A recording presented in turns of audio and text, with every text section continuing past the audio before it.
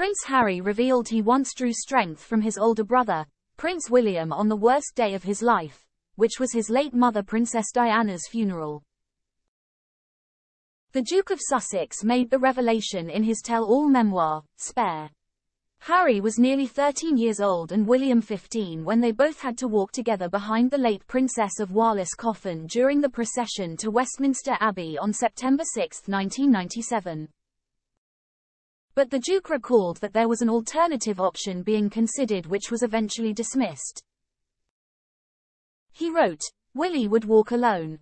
He was 15, after all," Harry wrote. "Leave the younger one out of it. Spare the spare." This alternative plan was sent up the chain. Back came the answer. It must be both princes. To garner sympathy, presumably. Click here to join our WhatsApp community to be the first to receive news about the royal family. Uncle Charles, Spencer, was furious. "But I wasn't. I didn't want Willie to undergo an ordeal like that without me. Had the roles been reversed, he'd never have wanted me.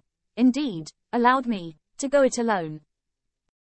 Harry also spoke about his feelings during the macabre walk alongside their father King Charles, grandfather Prince Philip and their uncle Charles, Diana's brother.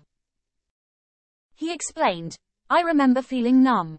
Become an Express Premium member. Support fearless journalism. Read the Daily Express online. Advert free. Get super fast page loading. Start 30-day free trial. I remember clenching my fists. I remember keeping a fraction of Willie always in the corner of my vision and drawing loads of strength from that. Most of all I remember the sounds, the clinking bridles and clopping hooves of the 6 sweaty brown horses, the squeaking wheels of the gun carriage they were hauling. A relic from the First World War, someone said, which seemed right, since Mummy, much as she loved peace, often seemed a soldier, whether she was warring against the Paps or Pa." Closing parenthesis.